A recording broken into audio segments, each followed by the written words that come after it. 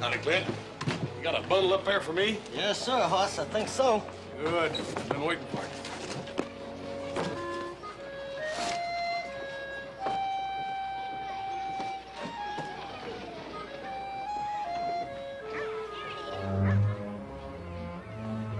Thank you.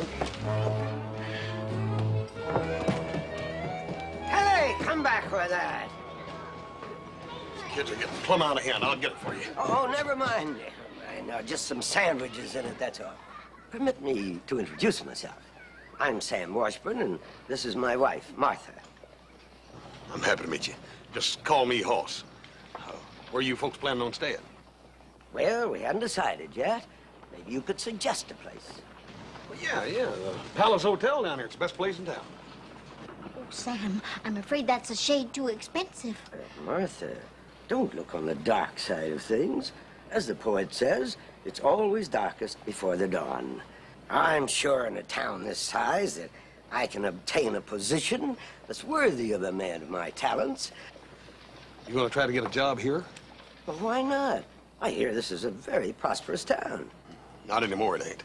See, we had a couple of real bad mine disasters a few months ago and created a bunch of widows in town. They got no means of support, no money. As a matter of fact, some of those kids right there are probably from some of those families. Oh, how sad.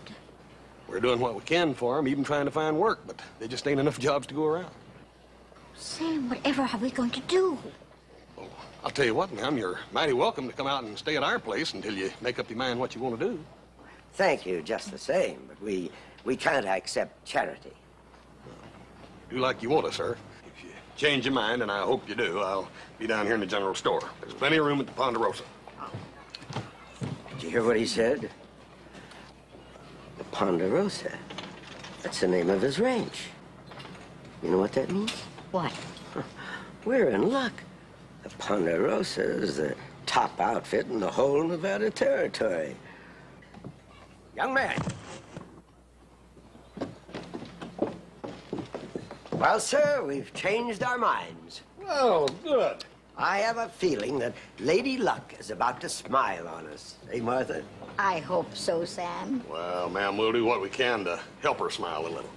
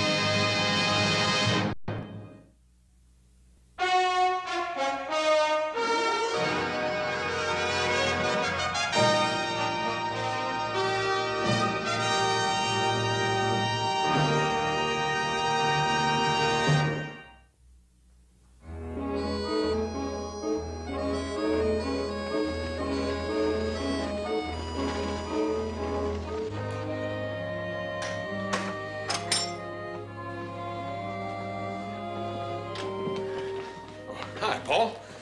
I want you to meet some friends I brought in from town. This is Mr. and Ms. Washburn. This is my Paul and my brothers, Adam and little Joe. Mr. Washburn. Paul is, where's Hop Sing? Oh, he's in his room sleeping. Good.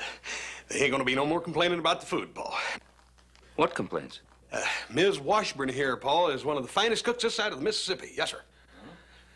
I reckon you folks are tired. I'll show you on up to your room. Could I take a peek at the kitchen first?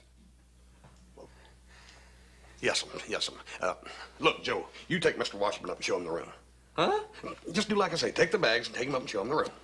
That's it. You go right on up. Yes, come right with me, Mr. Washburn. You just make yourself right at home in there, Miss Washburn. Now, what's this all about? Oh, I can explain everything. Now, don't get sore. I'm not sore. This poor old couple was stranded in Virginia City. They was flat busted, had no place to turn, Paul. He lost all of his money in some bad investments, and they needed work, Paul. What else could I do? But, Hoss... Oh, just a couple of weeks. Hoss, don't you understand? Hop Sing.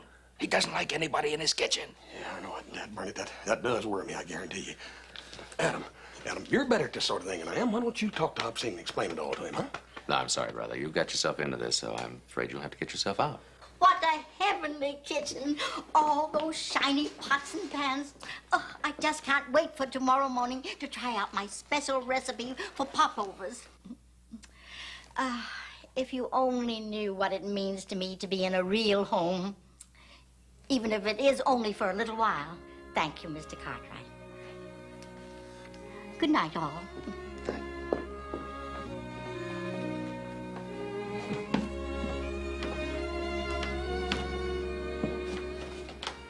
Well, here I go again. I'll talk to Hop Sing. Well.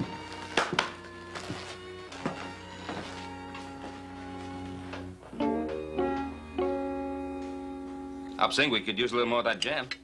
Hop Sing not cook. Hop Sing just silver polisher.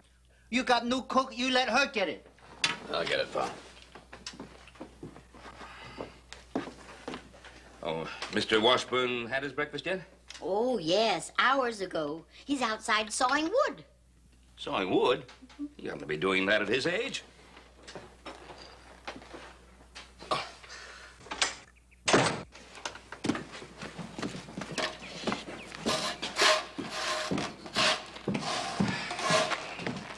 Mr. Washburn. Oh, good morning, Mr. Cartwright. Good morning, Mr. Washburn, but you must stop this immediately. Well, I guess it won't hurt to relax for a while.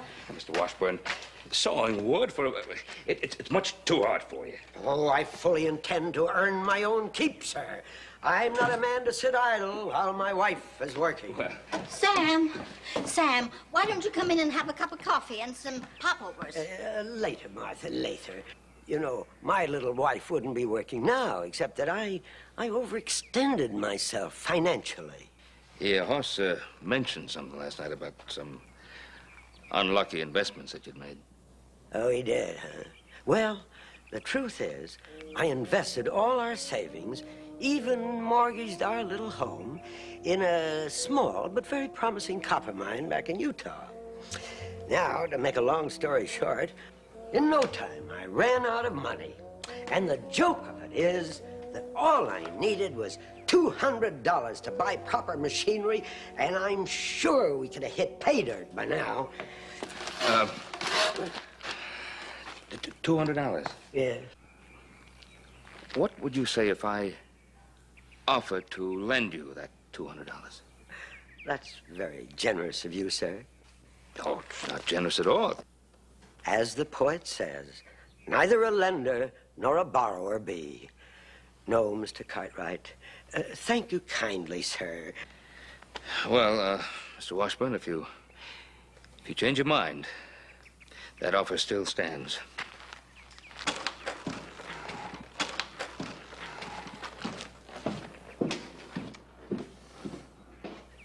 Oh, Sam, I'm so glad you didn't take that $200. $200? That's chicken feed compared to what I have in mind. I was merely baiting the hook. Oh, Sam.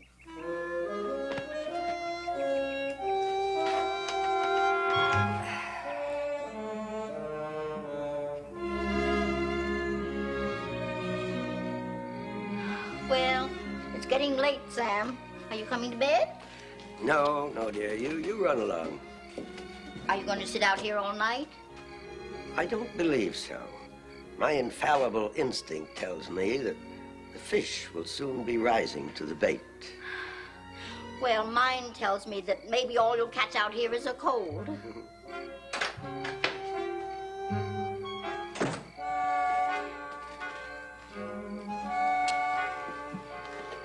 Evening, ma'am.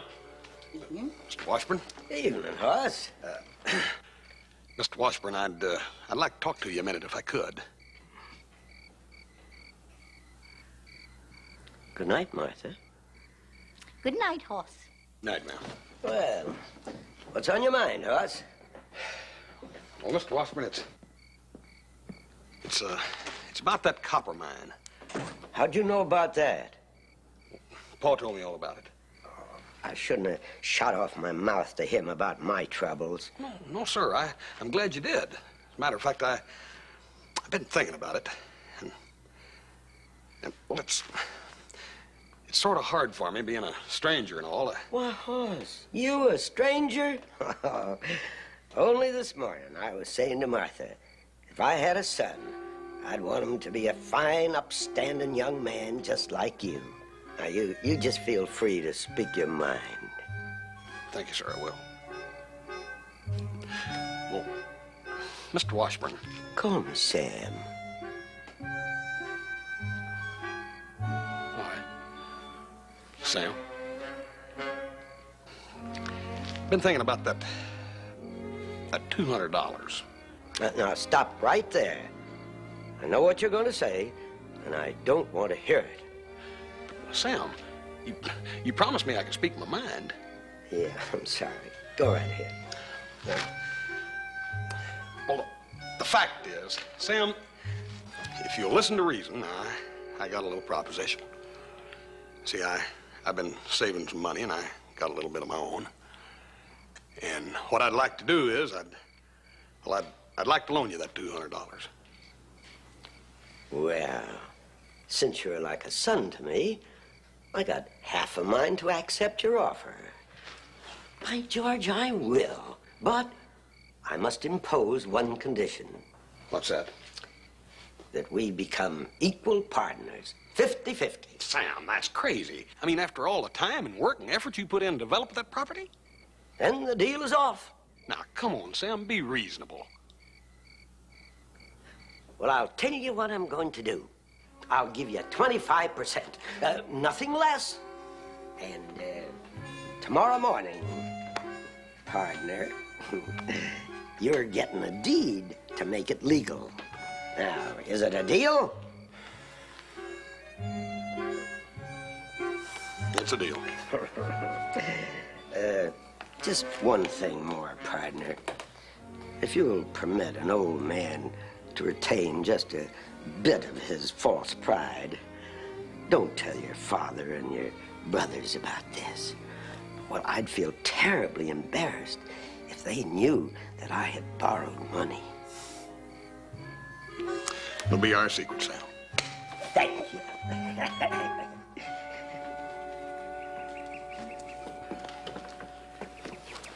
Well, goodbye, Ben. Bye, Sam.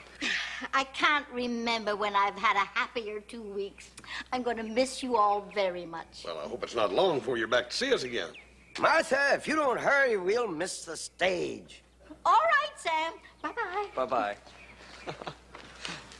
Well, you know, there go two nice people. Yep, I'm sure gonna miss them. Bless you all. We'll never forget what you've done for us. Goodbye. Bye.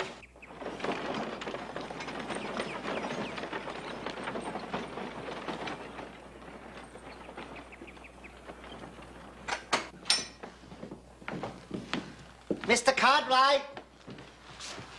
Oh, Mr. Cartwright. Yes, Hobson. Hobson giving notice. I quitting at end of week. You're quitting? Oh, now, don't tell me that you're still angry because that poor, sweet woman did the cooking for a couple of weeks. Oh, no, Mr. Cartwright. We very big friend. Good. And Mr. Washburn, he going to make Hobson rich. See? This is deed to land mine. I pay him $50 for it. Then he give me 10% of his copper. Oh, so sorry. Hobson promised not to tell. Not even you, Mr. Cartwright. I don't understand. All he needed was $200, and I gave him that for 25% of his copper mine. I don't understand. Well, I think I do. Did he also insist that this be a private affair, his and your secret? Yeah, he said he'd be embarrassed. He'd be caught. Because he felt that if you told me, then he wouldn't get my $200. Now, he made the same deal with me. Oh, Sam left here $450 richer than when he came.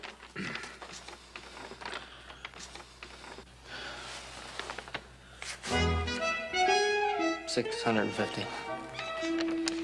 He told me I was going to get rich on my small but sound investment. Well, at the rate we're shelling out, I think Sam Washburn's the only one who's going to get rich. Well, Pa, at least you didn't get hooked in this swindle. Count me in.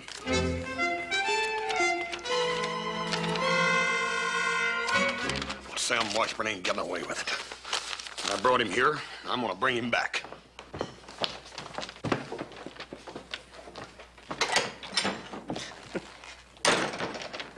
That old rascal. Do you realize that we are now the proud owners of 110% of a copper mine? Shake, partners.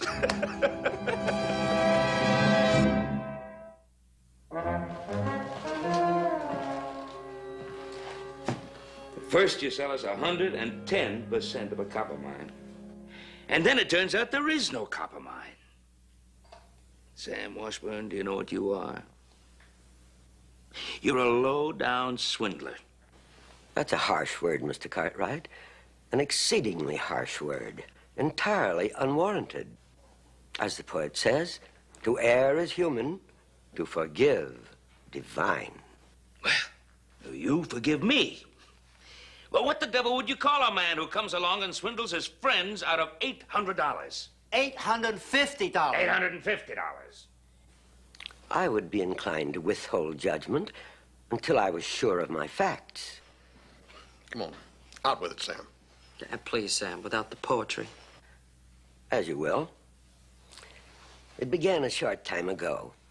Martha and I were looking forward to secure our sunset years. And innocent babes that we were, we fell into the clutches of a smooth-talking operator. He gave us a glowing account of a mine that was supposed to have copper in it.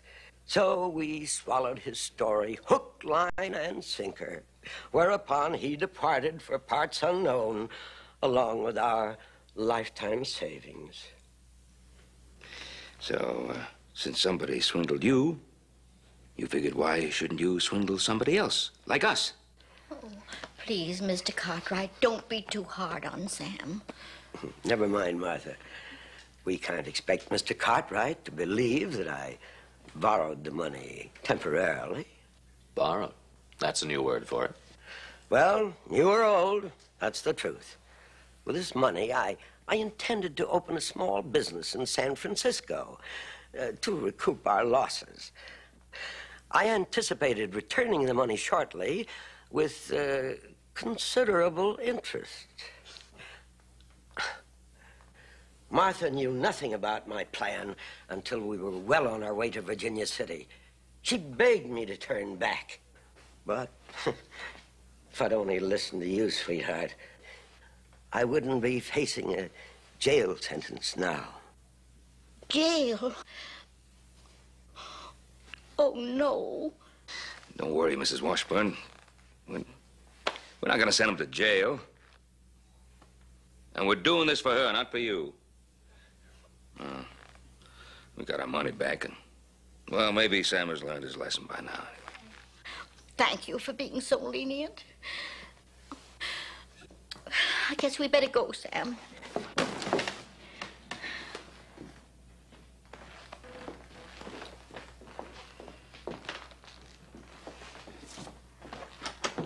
Wait a minute. Where are you going to go? Don't know. Things look hopeless now, but if we're lucky, maybe someday we could start a small business. Hey, I got an idea. Paul, listen to this. Look, how would you like to have a business right here in Virginia City? Oh, that would be wonderful. Wouldn't it, Sam? Yes, that'd be fine. But that isn't possible, is it? Well, I think it might just be. I happen to know that old man Baxter wants to sell his general store and retire. Now, why don't we let the Washburns borrow back the $800? $850. $850, and start off all new right here in Virginia City. Oh, you folks. I just don't know what to say. Hoss, you know, it might just work. And it certainly would give Sam a sort of a chance to redeem himself. What do you say, Sam? Thank you, Hoss. Thank you all. Oh, if there was just some way I could repay your generosity. Sam, there is. Just do a good job. Oh, no, that's not enough. I know. I'll give you all some of my land in Utah as collateral. Sam, that isn't necessary. The store itself is sufficient collateral. No, sir. I insist that each of you accept 10% of my holdings as security for your $200 investments. What I get for my $50? You, Hop Sing, you get the same, 10%. Now, let's make it legal. Gentlemen, if the store is successful, I insist that you consider this land a gift. Never let it be said that Sam Washburn ever forgets past favors. Yes, sir, folks. Take a good look at that name up there. Square Deal Sam. And remember it, because not just today, but every day, the man behind that name will be offering you such dazzling merchandise at such rock-bottom prices, well, you'll think I've lost my mind. And as the poet might say, when you enter that store, you'll discover what's in store for you. But to celebrate this great launching, you men are asked to come up and have free beer on the house. And for you fair ladies, there's Martha's famous coffee and sandwiches. Come on and help us celebrate. First come, first served.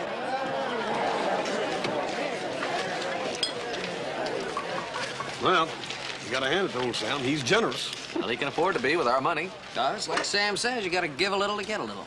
Well, I've heard all I want to hear. I'm leaving. Me too.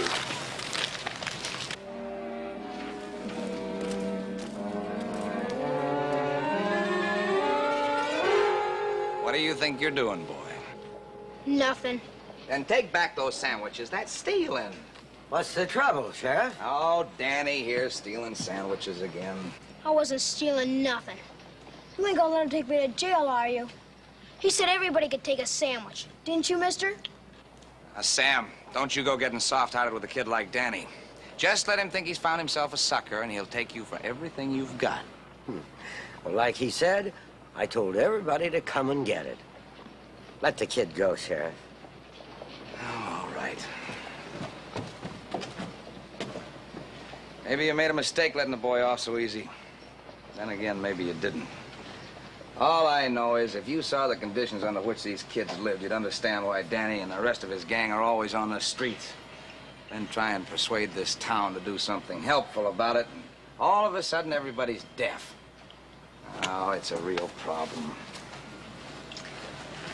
That was a real kind thing to do, Sam. I'm beginning to believe that you like kids as much as I do. Martha, kids get on my nerves just as much as ever. Only the law gets on them even worse.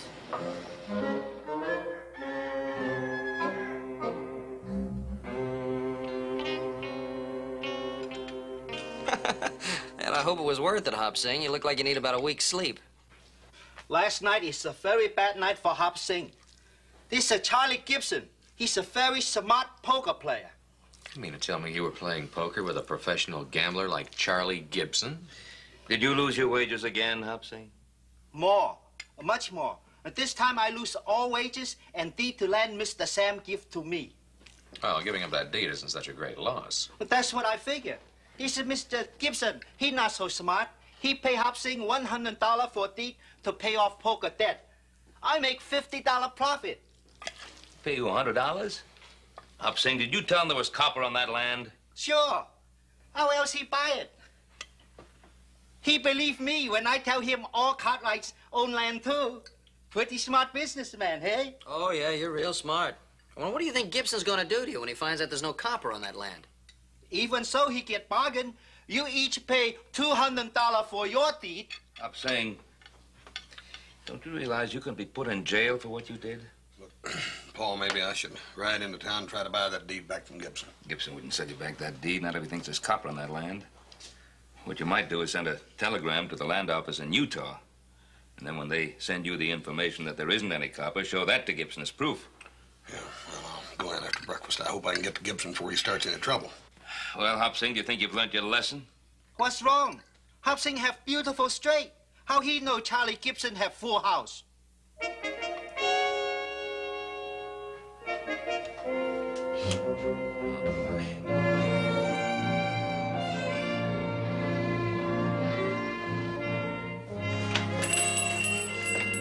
Good morning, Mr. Washburn. Yeah. Good day, Mrs. Washburn. Good day. Yes, sirree. The woman's touch is sure what this place needed. Thank you, mister. Gibson, ma'am. Charlie Gibson. And this here's my pal, Barney Shanks. Howdy, ma'am. How do you do? Now, I come in for a half a dozen twists of tobacco for this here special pipe. And a pound of 10-penny nails, some twine. I forget anything, Barney?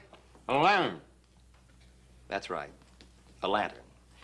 We've been working copper diggings, such as there are around here.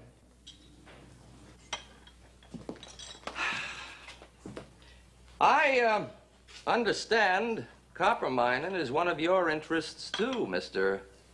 Washburn. Copper? Now, come on, Mr. Washburn. I happen to know that you've got considerable copper holdings in the territory of Utah, even sold part to the Cartwrights. Is that a fact? Al, I see you like to play it pretty close to the vest, Mr. Washburn. Now, how about dropping your little act and selling me the rest of that copper mine? The only thing I own in the state of Utah is some empty land. Well, then, seeing as how I already own part of your empty land, be it known by these presents that for the sum of $50, the bearer is hereby declared owner of 10% of the Ogden Valley real estate holdings. Signed, Samuel T. Washburn, witness, Ben Cartwright. Well, I'll be hornswoggled. Well, I sold this deed to the Cartwright's cook, Hop Sing. How do you happen to have it? He paid off a poker debt last night. What beats me is how you got the idea that there's copper on that land. Copper or no copper. You want to sell any more of it?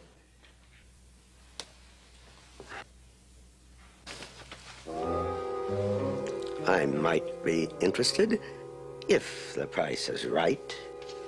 We're not interested in selling anything but the merchandise in this store, Mr. Gibson. Your purchases amount to $1.03, unless you don't happen to have that much money on you.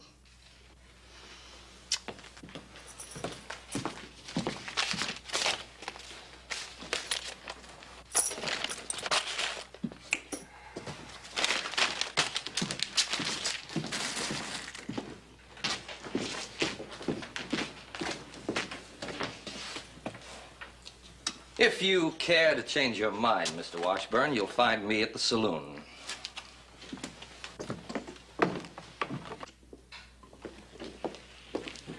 Why did you have to butt in like that, Martha? They were begging for it, and I could have gone on to something really big. Oh, Sam, you're always on to something really big. Oh, I'm so tired of these big things that never turn out.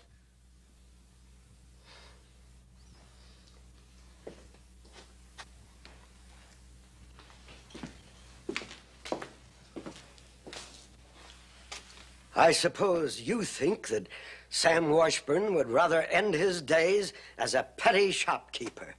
Well, my dear, you've got another think coming. Sam!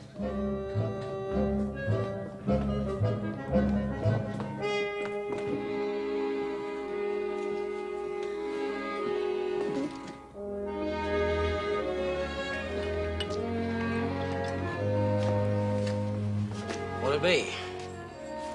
Give me a whiskey.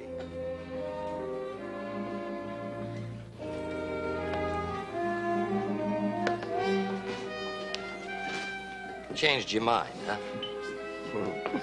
All right, boys. Here's the lay of the land. That parcel is all I have left of my choicest holdings.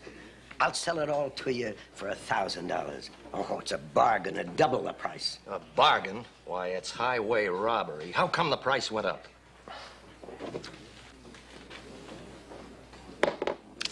That's my proposition. Take it or leave it. He just wants to do a little horse trading. Go on, call him back. Washburn, would you come back here for a moment, please?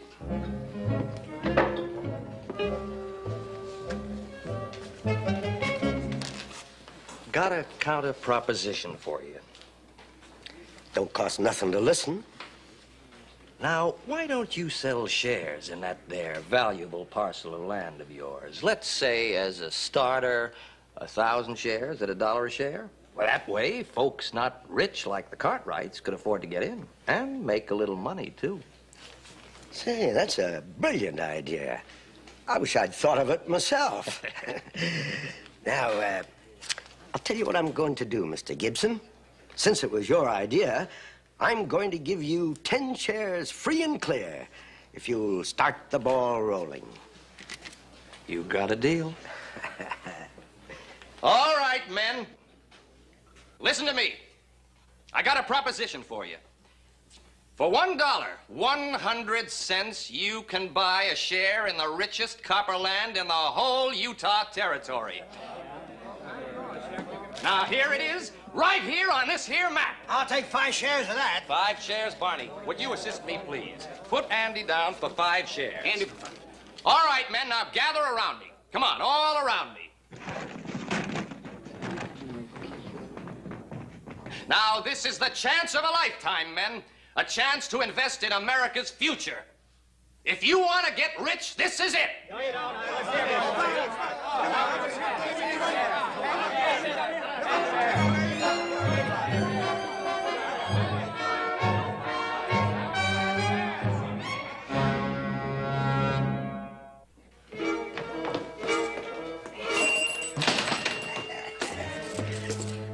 Martha, how long will it take you to pack? Oh, Sam, what did you do? Well, I told you I'd make it big someday, didn't I? Where did you get all that money, Sam? Well, now, let's just say that I came out ahead in a little stock transaction. Sam, what about the Cartwrights? We'll send them a postcard from Paris. Now, you start packing. Oh, it's some customers. Oh, well, cover that, cover it. Well, what can I do for you, my boy? It's on the list. Are you feeding an army? It'll take me half a day to fill this. What do you expect? There's 8 more of us kids besides Ma and me. Oh, well, I haven't got time to fill this now. Come back later, huh? Maybe they need it now, Sam. 9 children. It must be wonderful to have such a large family. They ain't all family. I only got one brother, Tim, here. Ma, she takes care of the other kids, like Jesse here, whilst her ma's out looking for work. Martha, we haven't got time to listen to the story of his life. We got more important things to do. Martha, we haven't time. Well, here's your answer, Hoss. In your inquiry, land ownership, no evidence of any deed recorded to Sam Washburn or Ogden Valley Real Estate Holdings. Land you describe owned by the territory and occupied by the territorial prison. Oh, boy. That's just great. Thank you, Norm. Oh, what's the hurry, Hoss? I gotta go see Sam Washburn. Now, if you're looking to get in on your friend Sam's big land deal, it's too late. A little while ago in the saloon, I had to put down some mighty mad folks who lost out on it, too. And the way they were fighting to give him their money, you'd have thought he was offering them the whole of Utah free. Well, he dang near was. Read that. You don't have any money. How did you expect to pay for all this? Well, we kind of figured since Mr. Washburn here could give us all them sandwiches, we was chancing maybe he'd let us take all this stuff and wait till we could pay him. All right. Let them have it.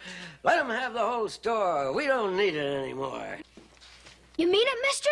Take everything you can carry now and come back for the rest later.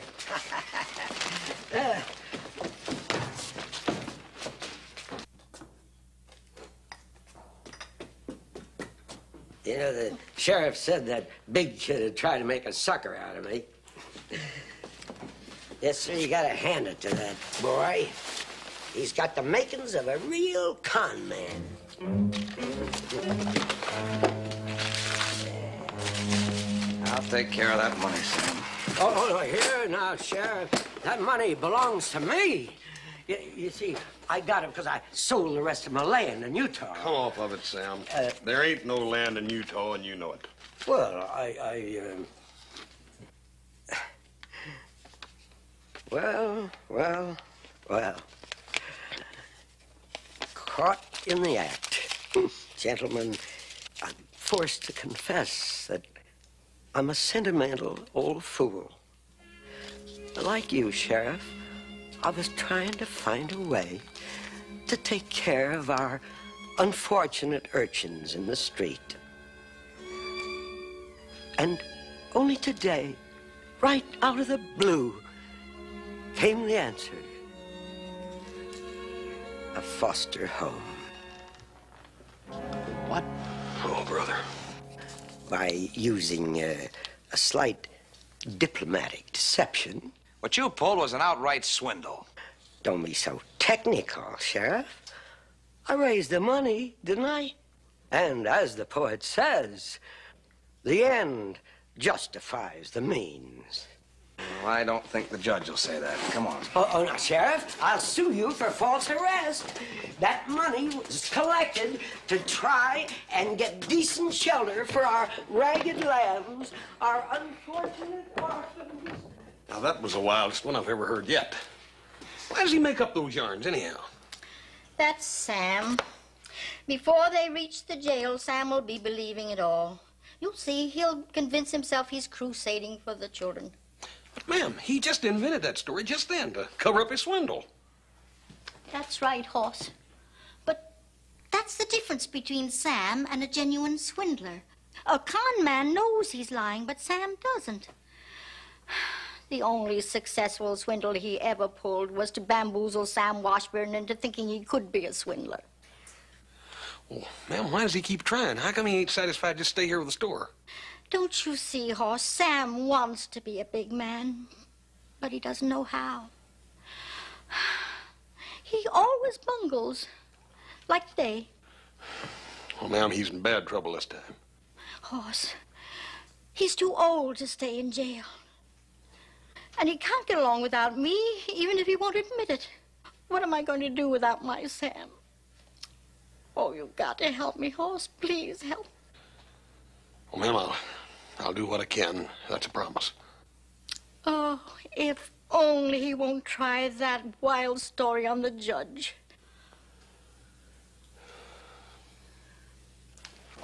That's right, Your Honor. With these funds, I intended to build a home away from home for the deprived waifs of our area, to provide them with shelter, sustenance, and supervision. Such a foster home would not only return them to the paths of righteousness, but it would make them into useful citizens to whom all Nevada would point to with pride. And what's more, it would put Virginia City on the map as a community with a heart. Put him away, Judge! He's phony! I am touched with the nobility of your motives, Mr. Washburn. In my 20 years as circuit judge, never have I heard a more moving story. For a moment there, you almost had me believing you.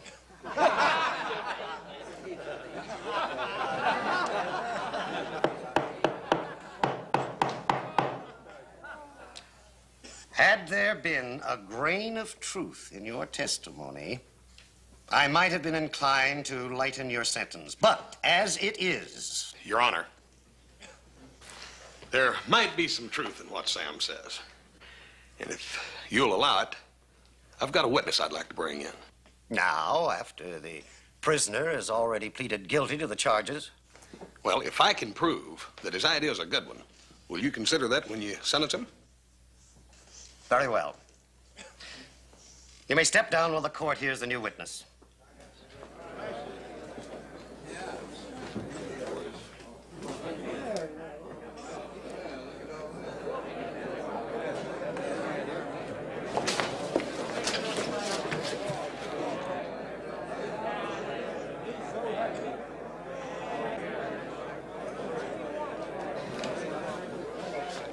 Your Honor, this little feller's name is Danny Sipes. I'd like to ask Danny some questions, if I may. Go ahead. Danny, supposing there was a decent home here in town so you and the other kids could have a place to stay while your mamas are out working or looking for work, would you be willing to do that? Sure, as long as it's got real windows and a roof that don't leak. There's enough food to go around. I don't think you'd have to worry about that. That's what you think, mister. Until Mr. Washburn here came to town, nobody ever cared if we ate or not. I just want to ask you something.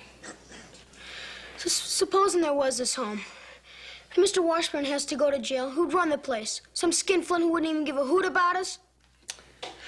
Well, sir, I don't know, Danny. Of course, we ain't got that far yet. We still got to collect the money. Yeah, that'll be the day. All right, Danny. You can go now.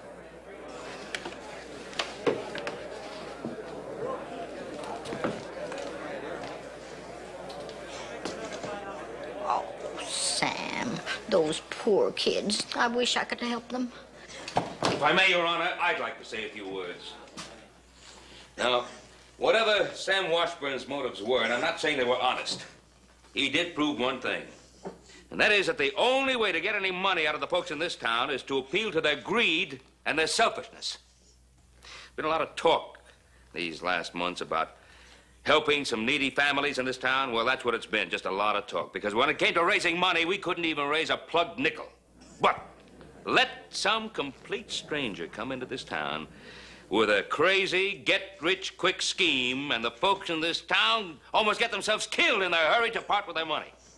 Of course, the saddest thing of all is these children, because they did have their hopes raised, foolishly or not, with all this talk about a foster home. Now these kids' hopes have been dashed to the ground.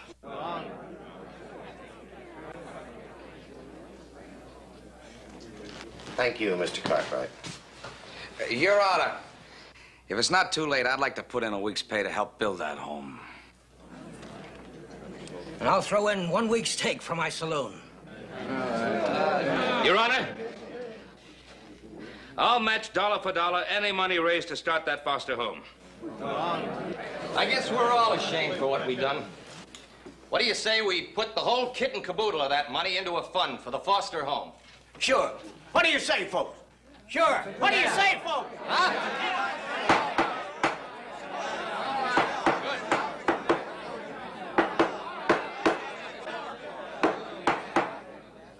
Until order is restored, there will be a 15-minute recess. That might give us all time to come to terms with our consciences. Hoss Cartwright, I want to see you.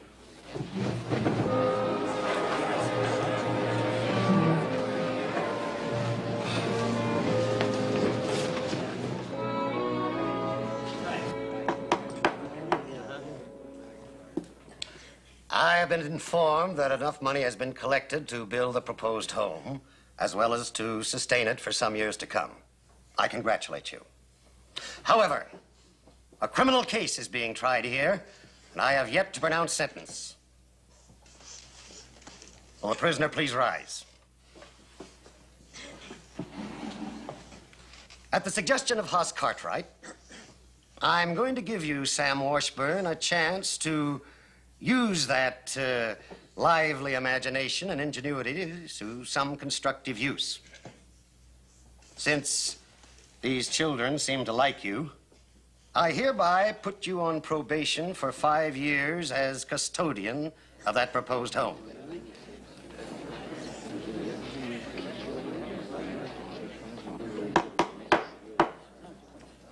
but I'm warning you now. If you betray their faith and trust, you'll be punished to the full extent of the law.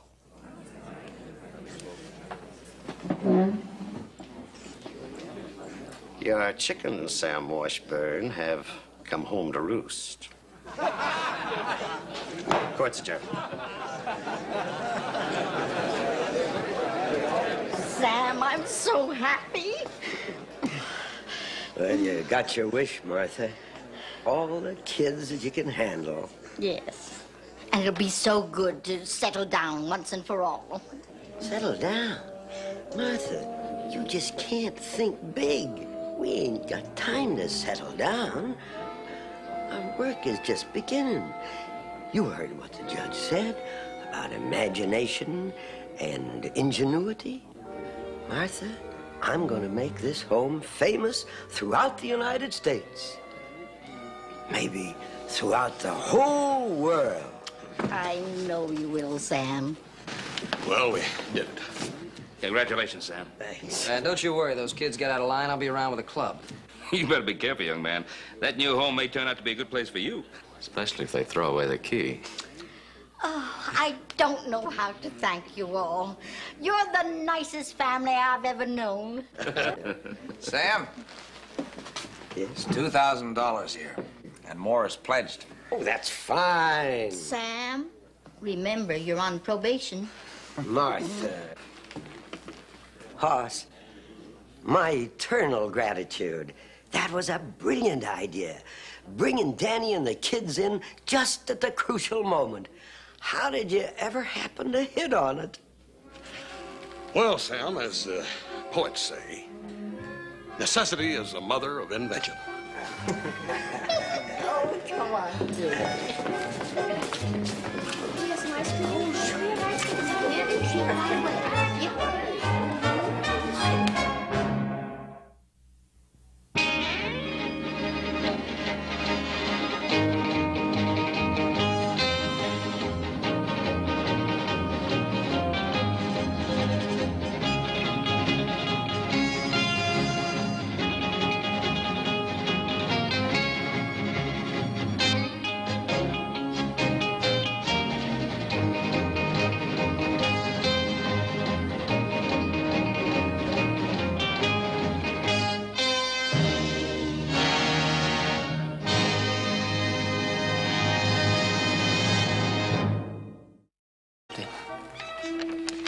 He told me I was going to get rich on my small but sound investment. Well, at the rate we're shelling on, I think Sam Washburn's the only one who's going to get rich. Well, Pa, at least you didn't get hooked in this swindle. Count me in.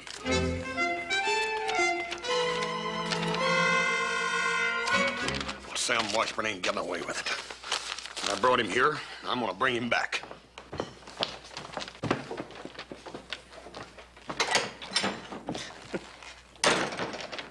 That old rascal. Do you realize that we are now the proud owners of 110% of a copper mine? Shake, partners.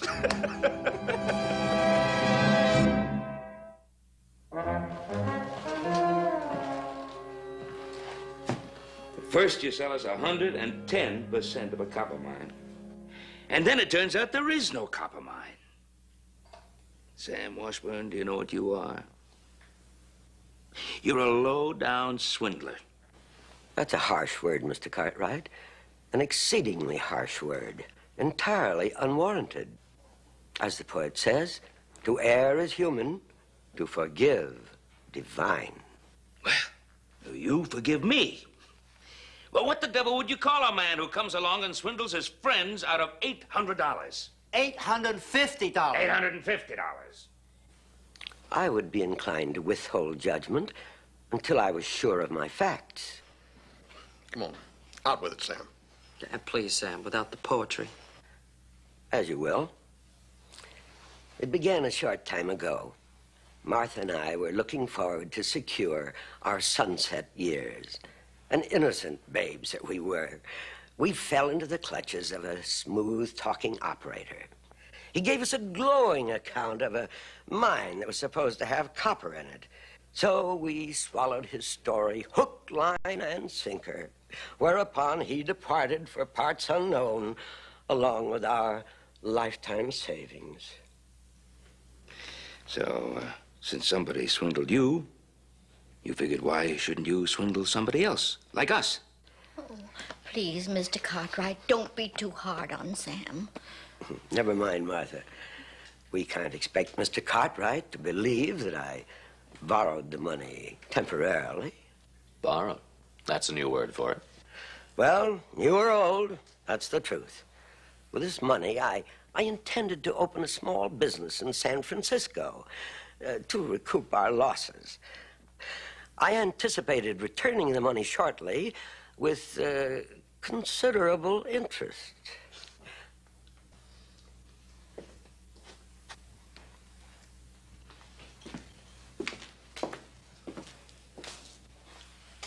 I suppose you think that Sam Washburn would rather end his days as a petty shopkeeper. Well, my dear, you've got another think coming. Sam!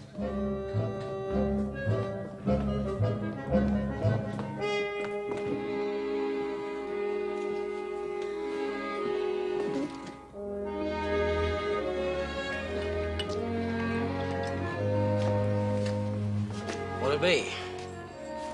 Give me a whiskey.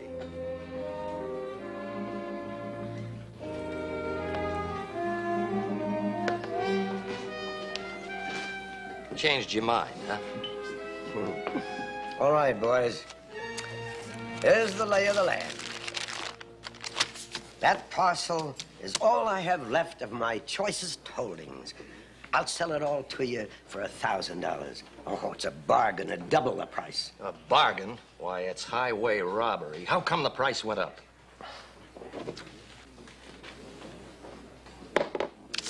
That's my proposition. Take it or leave it. He just wants to do a little horse trading. Go on, call him back. Washburn, would you come back here for a moment, please?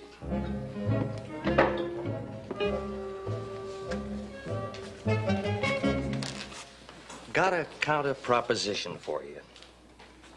Don't cost nothing to listen. Now, why don't you sell shares in that there valuable parcel of land of yours? Let's say, as a starter, 1,000 shares at $1 a share. Well, that way, folks not rich like the Cartwrights could afford to get in and make a little money, too. Say, that's a brilliant idea. I wish I'd thought of it myself. Now, I'll tell you what I'm going to do, Mr. Gibson. Since it was your idea, I'm going to give you 10 shares free and clear if you'll start the ball rolling. You got a deal. All right, men. Listen to me. I got a proposition for you. For $1, 100 cents, you can buy a share in the richest copper land in the whole Utah Territory. Now, here it is, right here on this here map. I'll take 5 shares of that. 5 shares, Barney. Would you assist me, please? Put Andy down for 5 shares. Andy. All right, men, now gather around me. Come on, all around me. Now, this is the chance of a lifetime, men. A chance... To recoup our losses. I anticipated returning the money shortly with considerable interest. Martha knew nothing about my plan until we were well on our way to Virginia City. She begged me to turn back. But if I'd only listened to you, sweetheart, I wouldn't be facing a jail sentence now. Jail? Oh, no. Don't worry, Mrs. Washburn. We're not going to send him to jail. And we're doing this for her, not for you. We got our money back, and, well, maybe Sam has learned his lesson by now. Thank you for being so lenient. I guess we better go, Sam.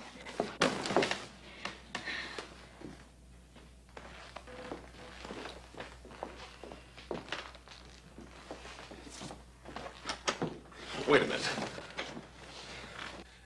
Where are you gonna go? Don't know. Things look hopeless now, but if we're lucky, maybe someday we could start a small business. Hey, I got an idea. Paul, listen to this. Look, how would you like to have a business right here in Virginia City? Oh, that would be wonderful. Wouldn't it, Sam? Yes, that'd be fine. But that isn't possible, is it? Well, I think it might just be. I happen to know that old man Baxter wants to sell his general store and retire. Now, why don't we let the Washburns borrow back the $800? $850. $850, and start off all new right here in Virginia City. Oh, you folks. I just don't know what to say. Hoss, you know, it might just work.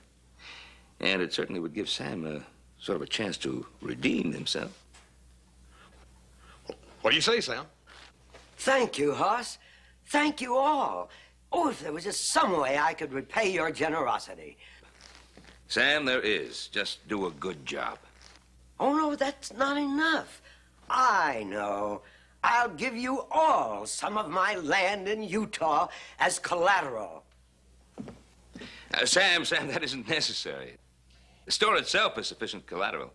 No, sir. I insist that each of you accept 10% of my holdings as security for your $200 investments. What I get for my $50? You, Hop Sing, you get the same, 10%. Now. Hi, Paul. I want you to meet some friends I brought in from town. This is Mr. and Ms. Washburn. This is my Paul and my brothers, Adam and little Joe. Mr. Washburn, Paul is, where's Hop Sing? Oh, he's in his room sleeping. Good. There ain't gonna be no more complaining about the food, Paul. What complaints? Ms. Washburn here, Paul, is one of the finest cooks this side of the Mississippi. Yes, sir. I reckon you folks are tired. I'll show you on up to your room. Could I take a peek at the kitchen first? Yes, look, Joe, you take Mr. Washburn up and show him the room. Huh? Just do like I say. Take the bags and take him up and show him the room. That's it. You go right on up. Come right with me, Mr. Washburn. You just make yourself right at home in there, Miss Washburn. Now, what's this all about? Oh, I can explain everything. Now, don't get sore. I'm not sore. This poor old couple were stranded in Virginia City. They was flat busted, had no place to turn, Paul. He lost all of his money in some bad investments, and they needed work, Paul. What else could I do? But, Hoss... Oh, just a couple of weeks. Hoss, don't you understand Hop Sing? He doesn't like anybody in his kitchen. Yeah, I know it, Dad, Bernie. That does worry me, I guarantee you. Adam, you're better at this sort of thing than I am. Why don't you talk to Hop Sing and explain it all to him, huh? No, I'm sorry, brother. You got yourself into this, so I'm afraid you'll have to get yourself out. What a heavenly kitchen. All those shiny pots and pans. Oh, I just can't wait for tomorrow morning to try out my special recipe for popovers. If you only knew what it means to me to be in a real home, even if it is only for a little while. Thank you, Mr. Cartwright. Good night, all.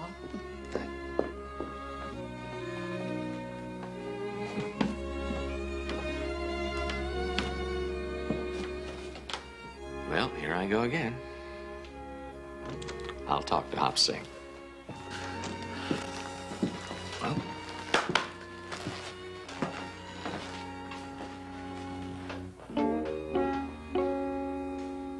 Hop Sing, we could use a little more of that jam. Hop Sing not cook. Hop Sing just silver polisher. You got new cook, you let her get it. I'll get it, Pa. Oh, Mr. Washburn had his breakfast yet? Oh, yes, hours ago. He's outside sawing wood. Sawing wood? He ought to be doing that at his age.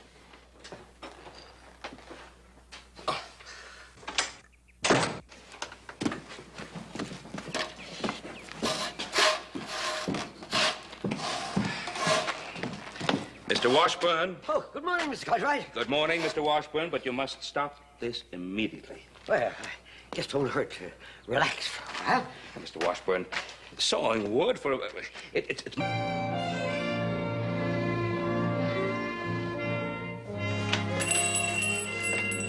Good morning, Mr. Washburn. Yeah. Good day, Mrs. Washburn. Good day.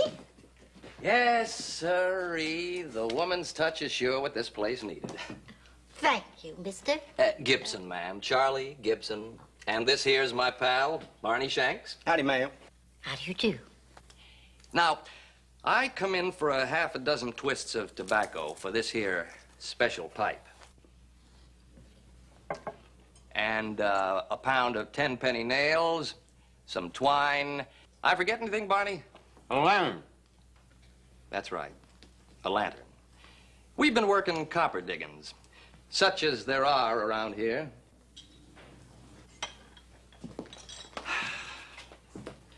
I understand copper mining is one of your interests too, Mr. Washburn. Copper? Now, come on, Mr. Washburn. I happen to know that you've got considerable copper holdings in the territory of Utah, even sold part to the Cartwrights. Is that a fact? Al, I see you like to play it pretty close to the vest, Mr. Washburn. Now, how about dropping your little act and selling me the rest of that copper mine?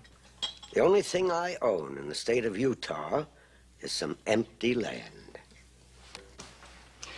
Well, then, seeing as how I already own part of your empty land, be it known by these presents that for the sum of $50, the bearer is hereby declared owner of 10% of the Ogden Valley real estate holdings. Signed, Samuel T. Washburn, witness, Ben Cartwright. Well, I'll be hornswoggled. Well, I sold this deed to the Cartwright's cook, Hop Sing. How do you happen to have it? He paid off a poker debt last night. What beats me is how you got the idea that there's copper on that land. Copper or no copper. You want to sell any more of it?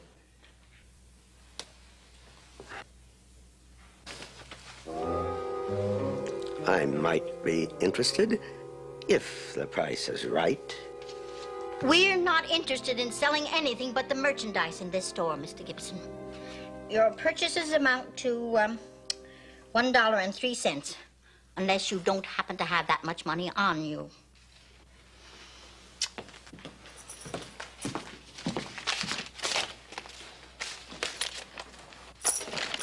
Saloon.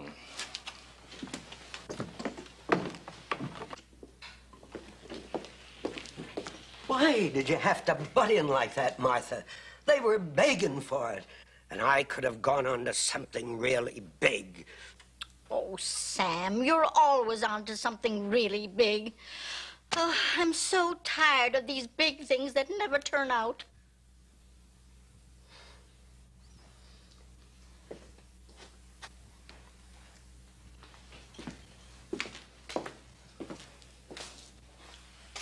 I suppose you think that Sam Washburn would rather end his days as a petty shopkeeper.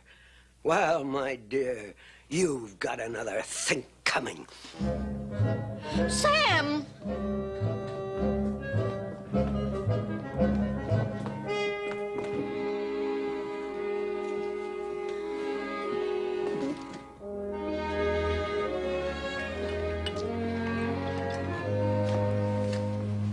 What'll it be? Give me a whiskey.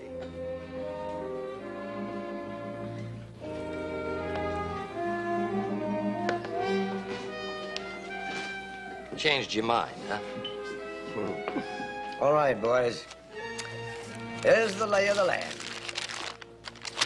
That parcel is all I have left of my choicest holdings. I'll sell it all to you for $1,000. Oh, it's a bargain, a double the price. A bargain? Why, it's highway robbery. How come the price went up?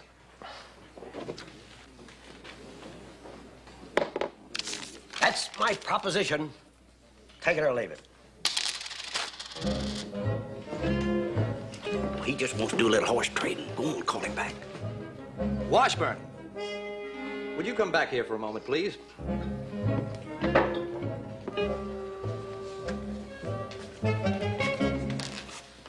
Got a counter proposition for you.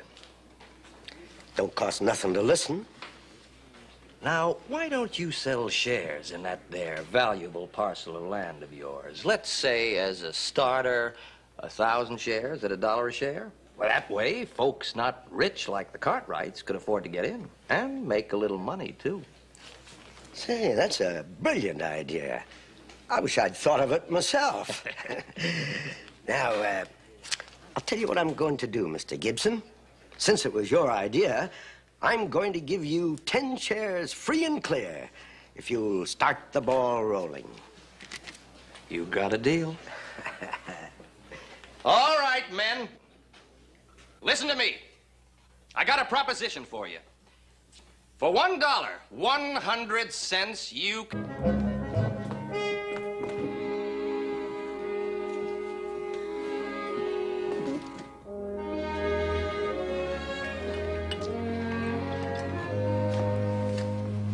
What'll it be? Give me a whiskey.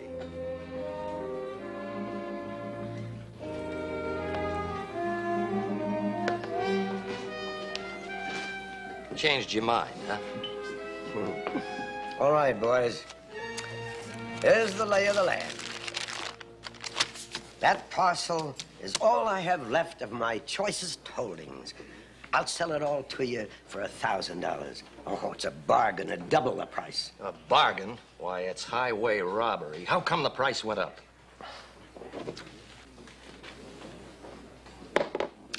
That's my proposition. Take it or leave it. He just wants to do a little horse trading. Go on, call him back. Washburn, would you come back here for a moment, please?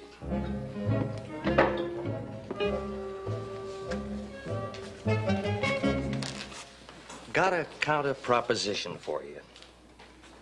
Don't cost nothing to listen.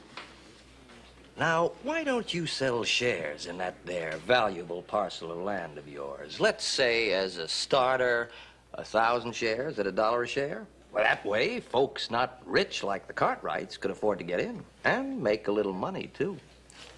Say, that's a brilliant idea. I wish I'd thought of it myself.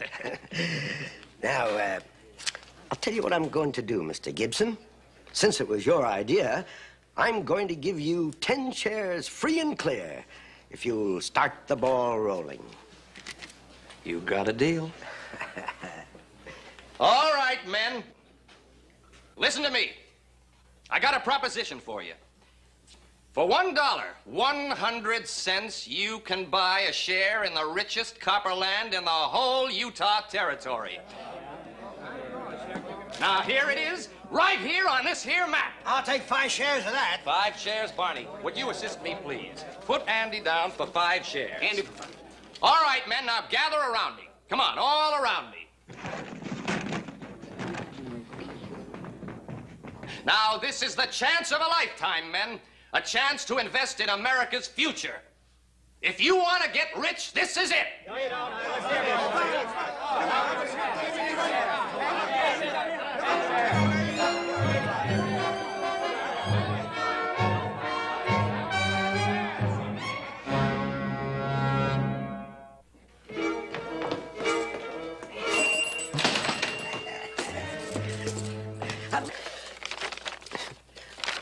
I sold this deed to the Cartwright's cook, Hop Sing.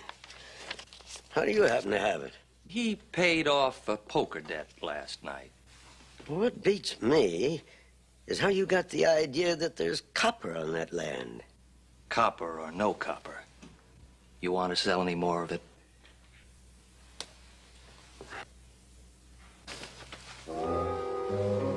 I might be interested if the price is right. We're not interested in selling anything but the merchandise in this store, Mr. Gibson. Your purchases amount to $1.03, unless you don't happen to have that much money on you.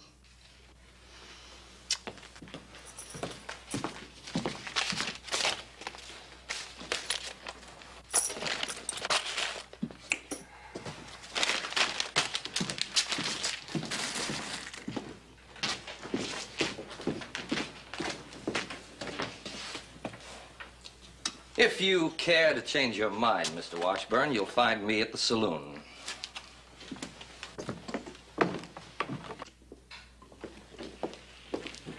Why did you have to butt in like that, Martha? They were begging for it. And I could have gone on to something really big. Oh, Sam, you're always on to something really big. Oh, I'm so tired of these big things that never turn out.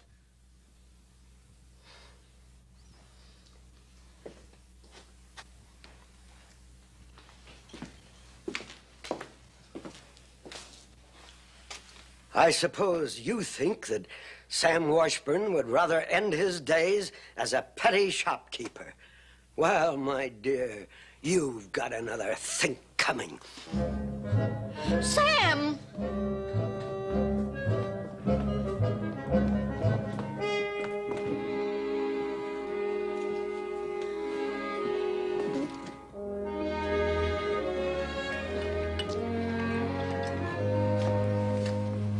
What'll it be? Give me a whiskey.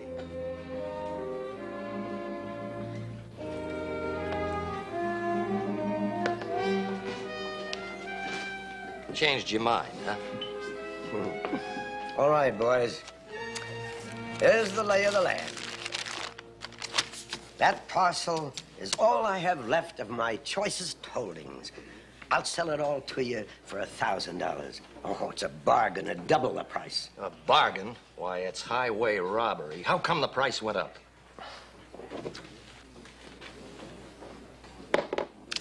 That's my proposition. Take it or leave it. Right here on this here map. I'll take 5 shares of that. 5 shares, Barney. Would you assist me, please? Put Andy down for 5 shares. Andy. All right, men, now gather around me. Come on, all around me. Now, this is the chance of a lifetime, men. A chance to invest in America's future. If you want to get rich, this is it. No, you don't.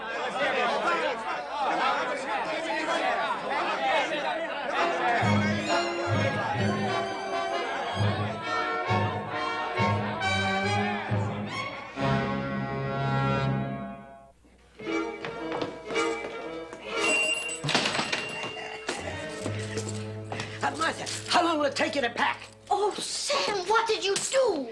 Well, I told you I'd make it big someday, didn't I? Where did you get all that money, Sam? Well, now, let's just say that I came out ahead in a little stock transaction.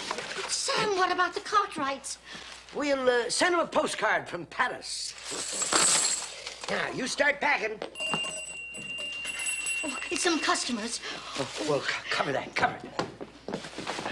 Well, what can I do for you, my boy? It's on the list. Are you feeding an army? It'd take me half a day to fill this. What do you expect? There's 8 more of us kids besides Ma and me. Oh, well, I haven't got time to fill this now. Come back later, huh? Maybe they need it now, Sam. 9 children. It must be wonderful to have such a large family. They ain't all family. I only got one brother, Tim here. Ma, she takes care of the other kids like Jesse here. Whilst her ma's out looking for work. Martha, we haven't got time to listen to the story of his life. We got more important things to do. Martha, we haven't time. Well, here's your answer, Hoss. In your inquiry, land ownership, no evidence of any deed recorded to Sam Washburn or Ogden Valley Real Estate Holdings. Land you describe owned by the territory and occupied by the territorial prison. Oh, boy. That's just great. Thank you, Norm. Oh, what's the hurry, Oz? I gotta go see Sam Washburn. Now, if you're looking to get in on your friend Sam's big land deal, it's too late. A little while ago in the saloon, I had to put down some mighty mad folks who lost out on it, too. And the way they were fighting to give him their money, you'd have thought he was offering them the whole of Utah free. Well, he dang near was. Read that. You don't have any money. How did you expect to pay for all this? Well, we kind of figured since Mr. Washburn here give us all them sandwiches, we was chancing maybe he'd let us take all this stuff and wait till we could pay him. All right. If you care to change your mind, Mr. Washburn, you'll find me at the saloon.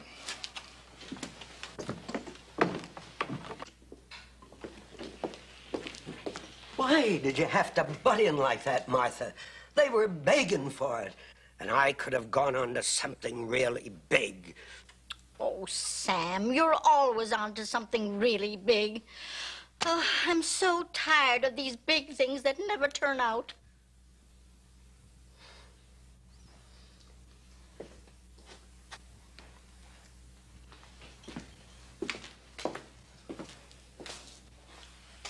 I suppose you think that Sam Washburn would rather end his days as a petty shopkeeper.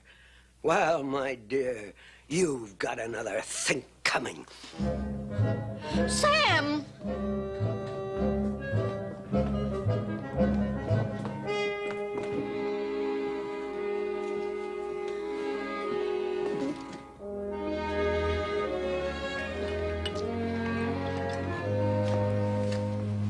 What'll it be?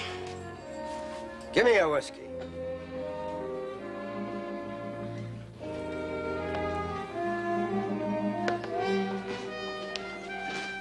Changed your mind, huh? All right, boys. Here's the lay of the land. That parcel is all I have left of my choicest holdings. I'll sell it all to you for $1,000. Oh, it's a bargain, a double the price. A bargain? Why, it's highway robbery. How come the price went up?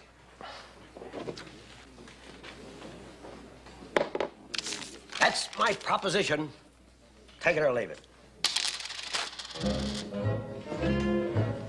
He just wants to do a little horse trading. Go on, call him back. Washburn, would you come back here for a moment, please?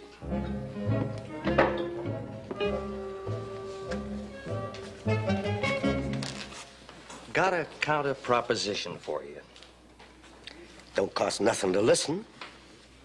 Now, why don't you sell shares in that there valuable parcel of land of yours? Let's say, as a starter, 1,000 shares at $1 a share. Well, that way, folks not rich like the Cartwrights could afford to get in and make a little money, too. Say, that's a brilliant idea. I wish I'd thought of it myself. Now, I'll tell you what I'm going to do, Mr. Gibson. Since it was your idea, I'm going to give you 10 shares free and clear if you'll start the ball rolling. You got a deal. All right, men. I'll take care of that money, Sam. Oh, here now, Sheriff. That money belongs to me. You see, I got it because I sold the rest of my land in Utah. Come off of it, Sam. There ain't no land in Utah, and you know it. Well,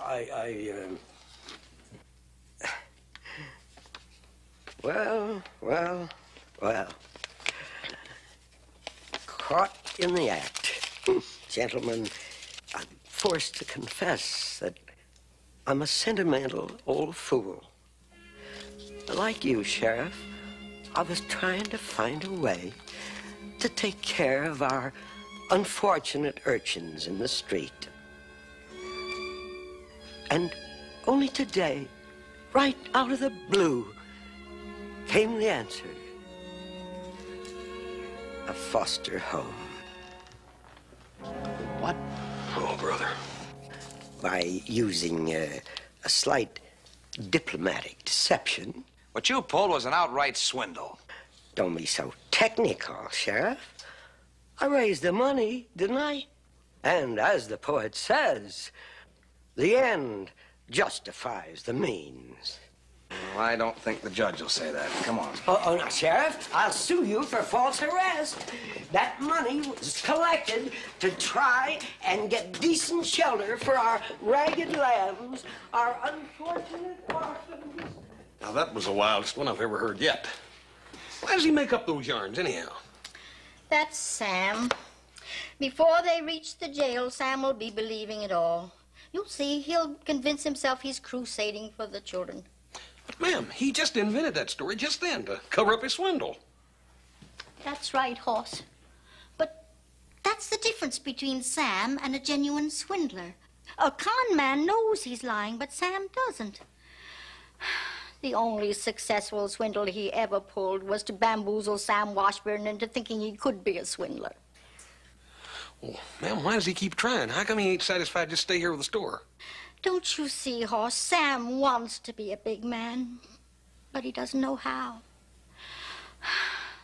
He always bungles, like today. Well, ma'am, he's in bad trouble this time. Hoss, he's too old to stay in jail. And he can't get along without me, even if he won't admit it. What am I going to do without my Sam? Oh, you've got to help me, Hoss. Please help.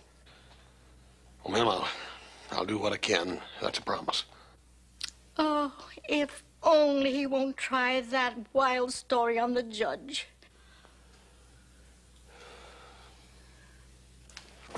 That's right, Your Honor.